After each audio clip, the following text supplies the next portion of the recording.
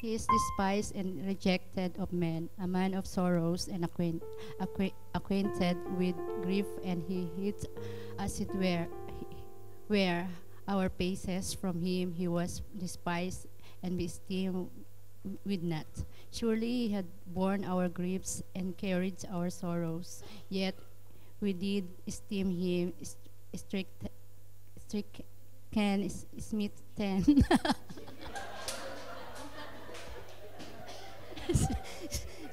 stricken, smitten of God and afflicted. But he was wounded for our transgression, he was bruised for our iniquities.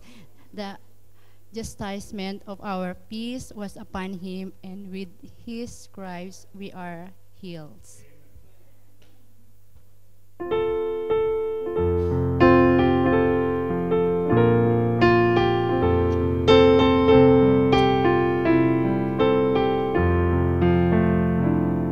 There was one who was willing to die.